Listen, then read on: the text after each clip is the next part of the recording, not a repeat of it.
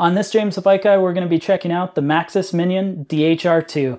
This is the 29x2.4 version of it, and it is the wide trail version as well. So we're going to go into some of the features and designs of this real quick. We'll find out what it weighs, so go ahead and stick with me, and let's go ahead and check out this tire.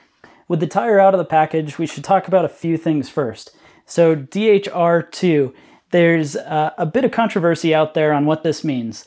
A lot of people think this means DH, rear, or DH race. So it's up to you, take a stance, let me know what you think down in the comments.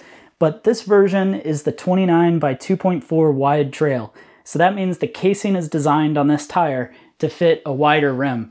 So they say that this supports 30 to 35 millimeter rims, which we'll be mounting this up on a 30 millimeter rim in just a little bit. But this tire is also coming with the EXO protection. So EXO protection is a casing protection that goes inside of here. It's a strip that goes side to side that's going to help against thorns, flats, any of those small little cuts that you might get as well. And nicely, this is set up to be able to run tubeless ready. So of course you can run it with tubes if you're an animal, but more than likely you're going to set this up tubeless because that's what is going to help get the most performance out of this tire.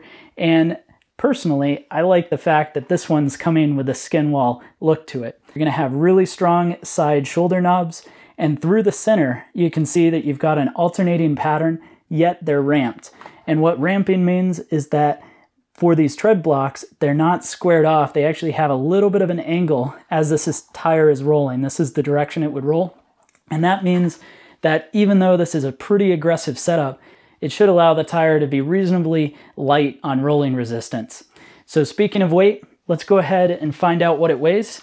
So this tire is going to come in and weigh 987 grams, which puts it right in the medium territory of this type of tire. Now keep in mind, it is that trail to enduro range, so you're getting a lot of support out of the tire from squirm and flat protection. So that 987 grams is hopefully going to good use. Well, thanks for watching this video on the Maxxis Minion DHR II. Go ahead and let me know your thoughts down in the comment section below.